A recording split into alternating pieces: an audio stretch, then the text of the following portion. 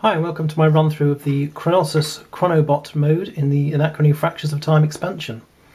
I'm going to be using the expansion content for this run through. So we can see here we have the flux board. It's the new board main area which is going to be used in the game. We have the Chronossus board, which obviously is in prototype form at the moment, but I will be showing you how that works. We have a few little bags with things in. Again, these are prototype. I'll explain what those are. And we have the initial setup for the game. So what we have in Fractures of Time, very quickly to go run through a few bits, we have Era 0 here, which is going to have just a warp phase, and we have already a revealed super project. Then we have 3 eras before the impact, then the impact as usual, and then 2 eras post-impact, and that's all we have. I'm going to be playing the Path of Unity, which is the new faction. These are the new miniatures. You can see these currently are just 3D printed. They will obviously be a lot better, higher quality in the final release, but these are looking pretty good so far. And then we have a new warp token which gives us flux, and we have my player board here, and then we have the fracture device with the fracture expansion board, which will move up if we do any expansions.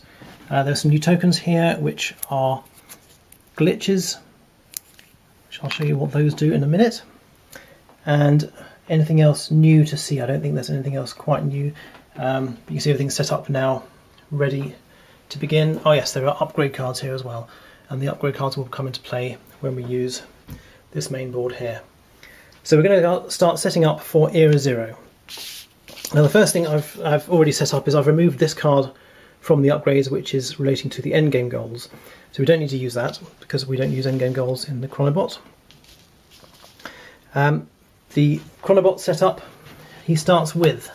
So in the Chronossus setup, which is part of the base game as well, you will have 5 blank tokens. They won't look like this, they'll look much nicer than that. I've just covered those to show an example. So we've got 5 normal ones and 5 blank ones. This will determine how many exosuits above the normal number, and I'll explain that when I get there, that the bot will be using.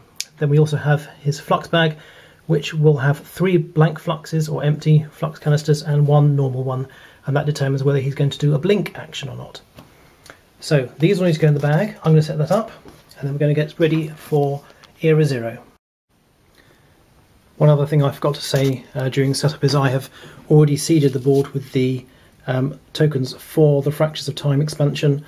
You can see here we have a value left tile, a value right tile, and a simple 1 flux 1 EC, which stands for energy core tile.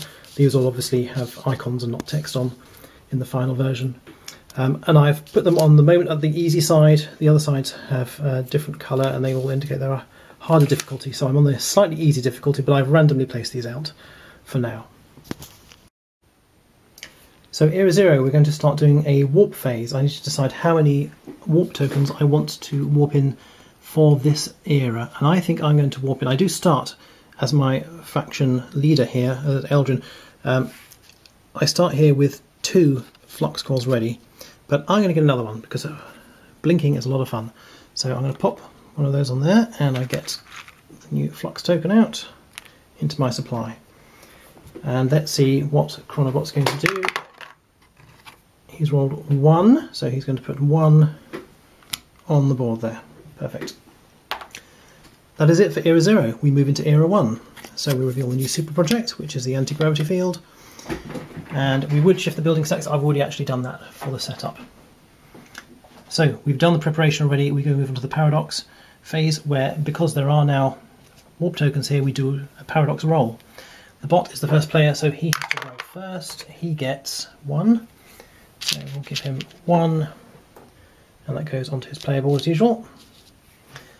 And then I have to roll for mine, so I get 2 straight away in the deep end there with the paradoxes. Not great for me, but we'll see how that works out. We now go into the power up phase, so I have to power up first. No, that's not true. No, the bot powers up first, and I can see how many he's powering up because he is first player. So for the bot's power up, we have to open the red bag, which contains the 5 normal energy cores and the 5 blank energy cores, and we're going to be drawing 3 of the tokens out, and let's see what he draws. We've got 1 blank, one reel and another reel. So what this means is he's going to power up 2 extra suits. Now usually before the impact he will always power up 3.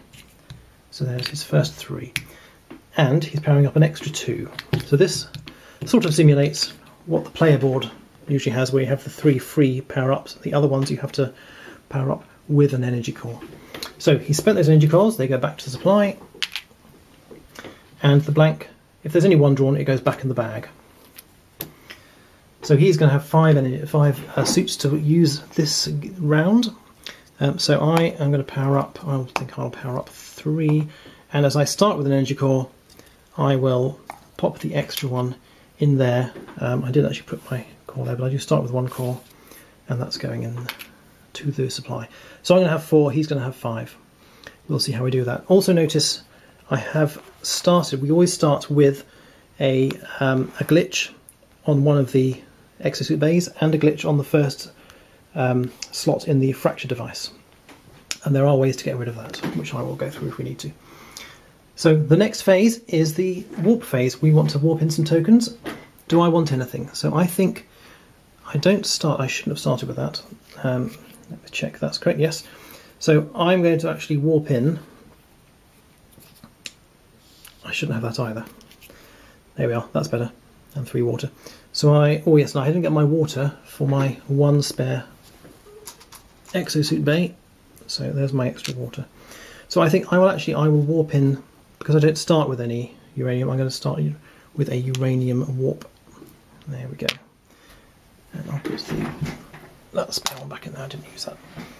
And what's he going to do? So he rolls paradox die to what he warps in, and he's got 2. He's always going strong. Now you see, now I've got lots of paradoxes already. So there we go, he's got 2 in there. And then we got on to the main meat of the round, which is the action round. So he's first player. Now he's going to roll the flux die, which is numbered 2, 3, 3, 4, 4, 5. So it's not a normal d6, it's different numbered. And that's going to be used for his rolls and for the flux as well. So he's rolled a 4. Here's his 4. Now what I usually do, to remember what I'm doing, to remember to move the tokens, is I put the dice in the place which he rolled and then move this on. So this is going to move around the blue track.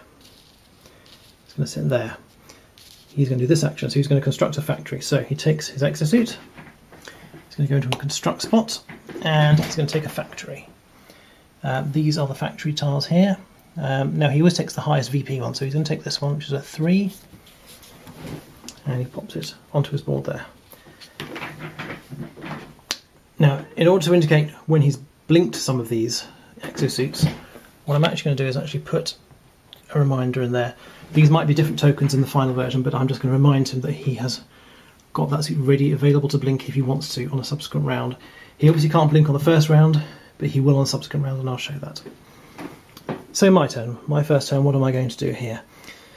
So my evacuation conditions, that might be useful to see. I need 1 of each type of building, will get me 4 VP. And for every time I have upgraded the fracture device, I'll get 3 points. So if I do this all the way, that's worth 12 points for me there. So with that in mind, and the fact that I don't have much water, so I can't wake up my asleep people at the moment with motivation, I think I will want to go and get a water building. So what water buildings do we have? That one, well, this one's quite nice. This gives you, for a scientist that comes back awake, it gives you to remove the flux from your track and 2 water. That's very nice. That's one of the new buildings. And this is one of the replacement buildings, so for 1 gold, it's 5 water and a victory point. I'm tempted to go for the 5 water and the victory point at this point, because the water is quite hard to come by. So water costs 2 titanium, and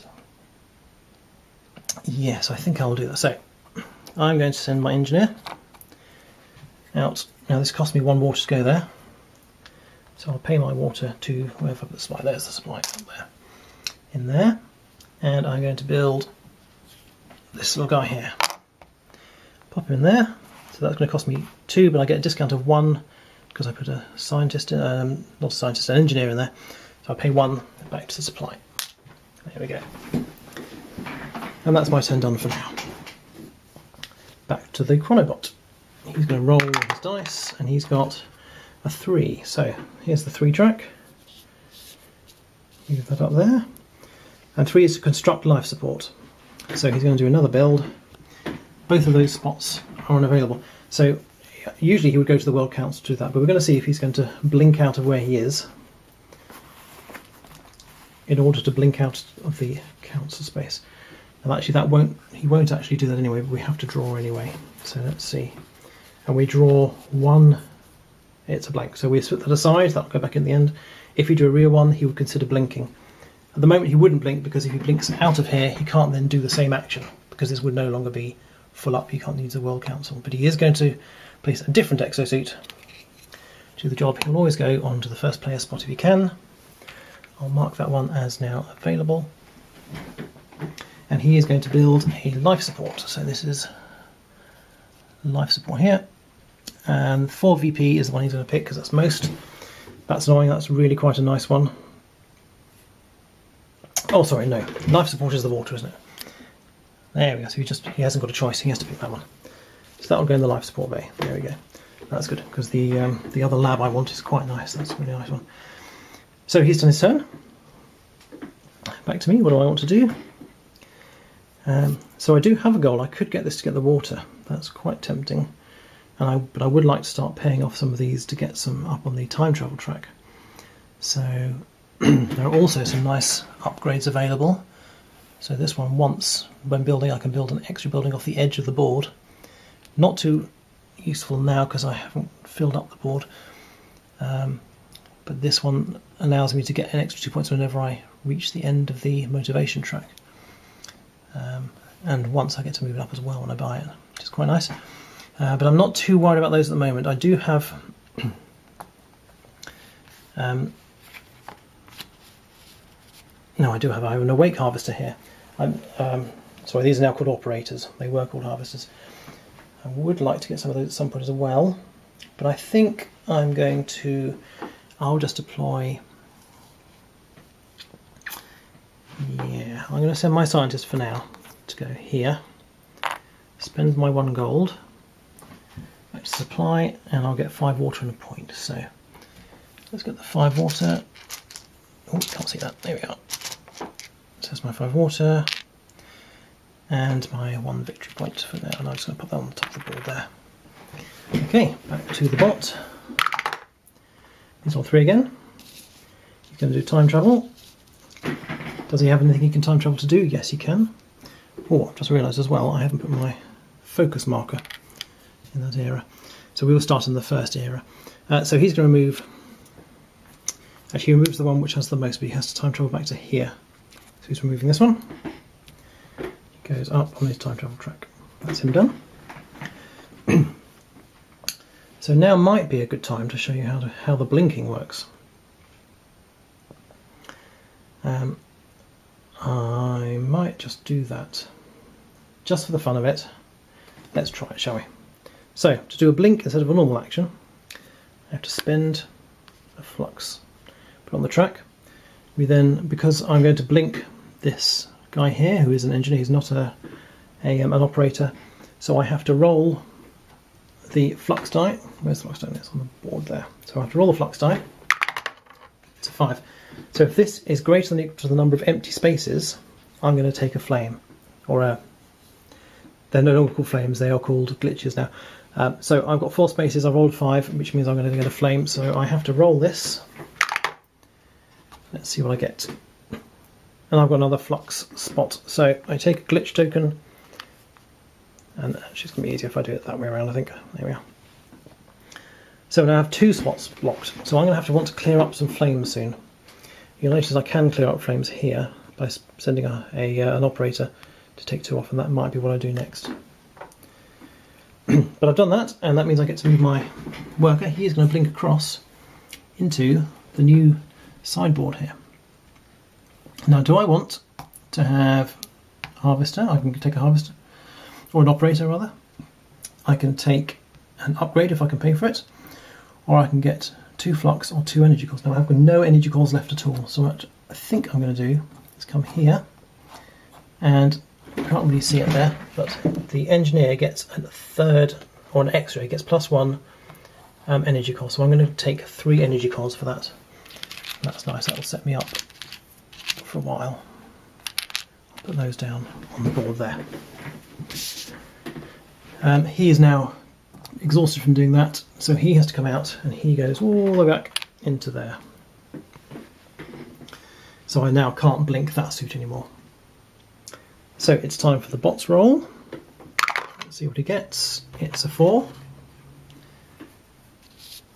So move the 4 down. See, the blue's going to go around this way. So he gets 1 flux and 1 EC. So he gets one of these flux tokens. He gets 1 energy core. The energy core will go into the red bag, and the flux token goes into the purple, appropriately coloured purple bag. And that's his turn done. So because that wasn't a suit placement, he didn't draw any test from the flux bag.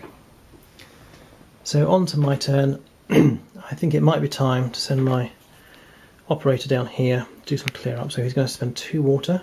Actually, I'm not going to do that. I'm going to do something else.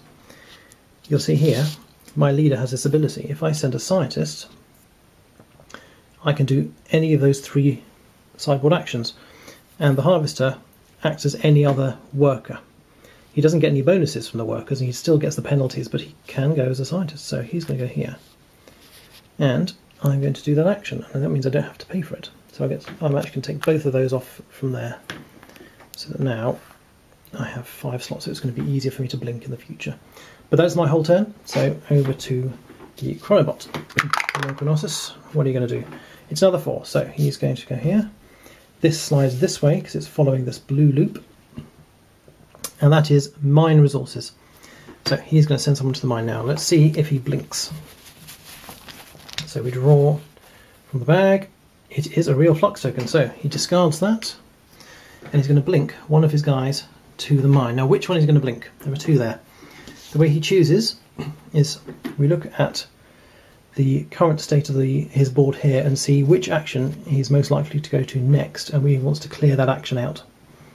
So this next action would be this one, in fact, would be construct a lab, which would be here. So that's a viable one. That's another construct. There's a recruit, which has got nothing on it anyway, and there's a valley right in here, there's nothing in there. So this guy stays here, but this one, he's going to blink this one. And he blinks over to here. The worker comes out, we just discard that for him because he doesn't keep the workers. And then what does he want? Well, he takes, as the normal priority, he's going to take the neutronium, which goes in his track there, and he'll take uranium as well. So there we go. His turn. What shall I do for my turn? I could blink, but I have no suits with workers in, so I can't do a blink at the moment. I'm only down to 1 worker, so I think it's time to spend my well-earned water to wake my guys up. So it's cost me 5 water. So there's my 5 water I got from my building. And all my guys wake up. There's only 3 of them. 2 guys and a lady. They're awake, and that's my whole action. If I'd done it as a free action, I get another action as well, but then I would have started losing morale. So back to Chronossus. He has rolled another 4. So what does he do on this 4? He does a construct lab. So he's going to go and he might blink, so we need to test for a blink first, but he's going to go to the build spot. You see both spots are now freed up again. So let's draw and see what he gets. He gets a real one, so he's going to blink. There's only 1 worker he can blink, 1 suit he can blink, it's that one. Go down to there. That goes away. And he's going to build a lab. So this is when he's going to steal this nice one I was going to have. So this one lets you put flames here instead of where you roll them. And they're still worth -2 points at the end, but they don't cover up things that you really want. And that's a 4VP one for him, so that's a nice one for him. Okay, I am going to start placing something out then, because I want to start doing things, and I think I want to go and get another operator now. So let's see, who shall I send? Well, if we see on the board here, if I send a scientist, I get a discount at buying upgrades, but I don't want to buy an upgrade. If I send an administrator, I get an extra bonus of having a flux core, so I think I will do that. I will send my administrator. He's going to go into his suit, goes off to the valley, and he recruits an operator. And I get a flux token. So I now have 3 flux tokens. I'm nicely set up. And he comes in awake, so that's nice. So let's see if Chronossus rolls something other than a 4 this time. It's a 3. Well, at least it's different than the 4. So he's going to do valley right. So the valley right action, he's going to send a guy up to the valley. Now again, he hasn't got any people to send because he can't blink any, so he's going to have to send a real suit. So we'll get a guy in a suit for him. And he's going to go, but obviously that's blocked by me, so he's going to go up here to do that action. And what he does in the right hand side is he will take 2 flux and 2 energy cores. So usually the human player has a choice of either or, but he's greedy, he takes both of them. So he's going to get 2 flux and 2 energy cores. So these are going to go into his bags. This makes it more likely that he's going to power up suits in the future, and more likely that he's going to blink in the future. That's not great for me. How dare he? Very naughty. So back to me. So I have a suit in here, but I can't blink out of there, and I can't blink within the board either. So he's basically stuck, so I'm going to have to send a suit. Or I could send one of these guys to take one of these off, but I don't really want to do that until there were 2 on there, because it'd be more useful action then. I would like to start upgrading this though, because that's part of my evacuation bonus. So shall I do that, or shall I start building another building? I think I might build another building. So we have quite a nice one here, which, yeah, we've got that one. It's only worth 1 point, but every time you send someone into the past, you get points equal to the number of resources you spent. And I can afford that if I send an engineer. So, as the space is free, I will send an engineer over to the building spot. He gets a discount of, sorry, not discount, he has to pay 1 water for going there. And I am going to build this power station. So that cost me 1 of my neutronium. The engineer gets a discount, so I only have to pay 1 titanium, and I still have to pay 1 water. I'm once again running very low on water. So I built that. Lovely. And I have just a few resources left, which I can use to then do some time travel in just a minute. So Chronossus, what are you doing this time? Let's see. It's another 4. Of course it is. He doesn't like 2s and 5s apparently. So he's going to recruit a genius, or he's going to do research if he can't recruit a genius. He can recruit a genius because there is 1 in there. Now he hasn't got any suits on the main board, so he can't blink out of there, so there's no point checking for blink. So he will just send a worker dude over to here, and he gets the genius. He goes there, and he gets a point as well, because he always takes the 1 point bonus there. And that'll just go next to his board there.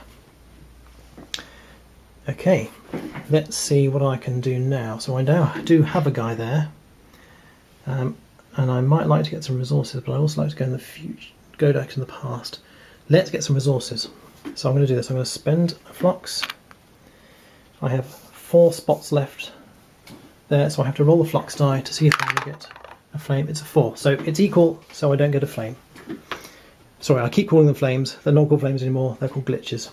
I'll try and remember that. So he is successfully blinked over to here. He has to come out of his suit. But because he's in the mine, he comes back awake, which is very handy. And I am going to take gold and titanium. There we go. So he is an awake guy. Where was he from? Oh yes, he was in there. Sorry, I knocked him. Okay, that is my action. I've done my build, my mining. So the bot is now going to roll for his action. He gets a 5. Yay, a different number. So here we are. Well, this isn't great for me. He's going to construct a power station. So he doesn't have... Oh, he should have had a guy in there to indicate that that hasn't blinked yet. So he can blink a suit. Let's see if he does. Draw from the bag of the flux. Let's see. This is very hard to do one-handed. He's drawn a real one. That goes away. So he blinks him over to here. That guy goes away. And he wants to build a power station. So let's see what there is. 1 VP or 4 VP. There's no choice really there, is he? He's going to take the 4. He's greedy for points. So he's 1 of each now. Very nice for him. And over to me, I have one guy left on here, one suit, and I have no people to blink, so I'm going to have to send someone out. But I did want to do, yeah, I want to do time travel, don't I? So let's send, I might want to keep the scientist to get some water for the next round. I could send him, but he might be useful here. Let's send this guy. So I need to go back one era. I can only go back one era, so I only have to spend one resource. I have 2 gold. I'll spend a gold, back to the supply, put this guy in here. My focus marker goes back 1. I get a point for going back there. And I'm going to pay off this that I took in the 0th round. Take that back. And because I successfully paid something off, move up on my time travel track. Lovely, and this stays here for now. I haven't really been looking at these yet. That's a very nice one to get. That's nice if I can get multiple of them. So I might want to start thinking about saving up 4 titanium. Could be good because with an engineer discount that's only 3 titanium. But I have to bin an engineer to do it. I'll think about that in a minute. So what is Chronossus going to do? It's a 3. So he says construct super project. Now for the Chronossus and for the improved Chronobot, if it wants to construct a super project, it has to spend a breakthrough to do so. He hasn't got any breakthroughs yet. So this is actually a failed action. So it's a good example to show you what happens. Very simply, if you can't do the action, it's failed, he takes a point. Also, because it's a main board action, usually he would have to place something in there. He will place his exosuit. So this is going up here. He's not going to check for blink because he hasn't got anything he can blink. He's going to place it up there to block it, even though he can't do the action. But I am going to mark that is blinkable because he might do that on his next turn. So that wasn't too bad for me. That could have been worse if he actually got a super project. I'm just wondering now if I can afford, I could in theory afford that if I could get 2 triangles. With one guy I'd have to do a lot of blinking, but I can't blink twice within the same, I can't blink to the same action. So I think instead, what I will do just for now, and I can show what this does as well. So I'm going to place my operator in here. Now note that it has to be an operator, it can't be a genius. Geniuses do not stand in for operators. So place them in here, I get to take 2 flux off my track, they go back to the supply. That's now nicely filled up there, very good. And let's see what the bot does. So at the moment he can blink, so he's going to see what he does because he might be able to blink or might do an off-board action. It's a 4. So the 4 is construct factory. So there is a space here for construct factory. He could blink across there to construct the factory. So let's have a look if he blinks, because if he can't, he's going to have to do a fail. It's a blank one, so he doesn't blink. So he's not going to do that action. It's a failed action. He will take a point instead for this failed action. And because he hasn't actually got any to place, he doesn't place anything out on the board to replicate that. So what was I going to do? I was going to use my last... I was going to use this lady scientist to go and get some water, because that will get me 4 water for next round. Is there anything I want to do instead? If I want to think about getting this one, this super project, I'll need to start getting these breakthroughs, but I think I'll worry about that later. I think water is more important now, so I'm going to send her up there. She gets me 4 water. I'll take a 5 and make change with a 1. I'm out of suits now. That Chronobot still has stuff in his bag, so he's going to see if he does anything more. He's got a 2, the first 2 rolled. So he's rolled a recruit. Now, he can blink to the recruit if he draws a valid blink token. I can't remember if he has any left now. It's a blank, so he doesn't. So he can't do that, it's a failed action. He gets a point. So he can start racking up these 1 VPs, even though they're only 1, they can gather quite quickly. Is there anything else I can do? I can't extend here because I haven't got any breakthroughs to place, even though it's a free action. I could place 2 flux here, but I haven't got 2 flux. I could place a flux to blink. Well, where would I blink my scientist? I could blink her to there. Yes, that will be good. Let's do that. So I'll spend my last flux. I have to roll the flux die to check if I get a flame. It's a 4. It's actually probably, yes, it'll be impossible because there's 5 there and 5 is the most I can roll. But just for completeness, I've done that. So I'm going to blink my scientist down to there. She comes out. She goes back asleep. And I think if I'm going for this one, I need triangles. And if I go for this one, I would need a triangle, and I would need specifically the little circuit board on the triangle. So I think I'm just going to set the triangle as my one die I set, and I'll roll the icon. And I get the little target, so it's not the right one for that, but that's fine, I can use it for that possibly. So let's have a quick look. Oh look, there it is. Pop it on my player board. And that is done. He hasn't passed yet, so he's going to carry on because he hasn't blinked. So it's a 5. There's the 5. So he wants to do research. So again, he's going to try and blink to the research spot. And this is going to be a real one. Yep, that's it. He's going to blink down to here, discard his worker that's there, and he's going to get a breakthrough. So let's do all that.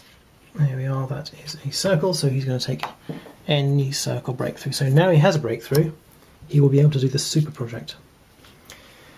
At this point, I'm going to pass because there's nothing else I can do. He hasn't passed yet, but he has no exosuits. I can feel now this bag is empty, therefore he can't do anything. He passes as well. We're into cleanup. And I'm going to stop right there to reset for the next round. If you want to carry on watching, I will do the other eras in another video, but for now I hope you've enjoyed it. Thanks.